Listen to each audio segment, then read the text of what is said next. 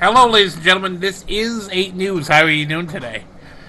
Well, supposedly on AR15.com, the city of Chicago are bouncing checks, payroll checks.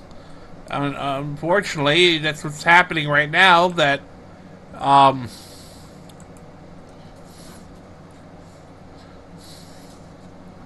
what's happening right now in Chicago. It seems like they're bouncing payroll checks. And that's kind of scary, ladies and gentlemen. This could be old news. I don't know. I'm just going to leave the forum here. It's on AR15.com. Grand Supreme News. Lewis was talking about it.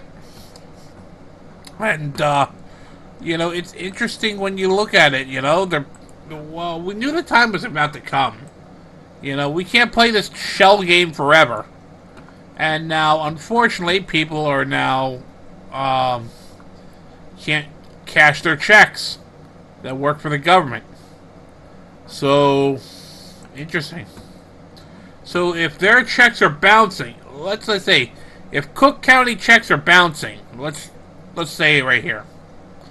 If the Cook County paychecks are bouncing, that means their private contractors are getting bounced checks. That means the employees are getting bounced checks. This is not going to end well if it's I think Cook County still has a non-government system that takes care of the inmates. So this is going to be interesting. When they have to write a check to the for the for-profit prison system security group. Who knows? That's what I heard, but it's on AR-15 and Grand Supreme News. I don't know anything about the politics of Chicago or Illinois. So all I heard was their payroll checks are bouncing. And I don't know what's going on. I have the forum right now, AR-15, about the payroll checks.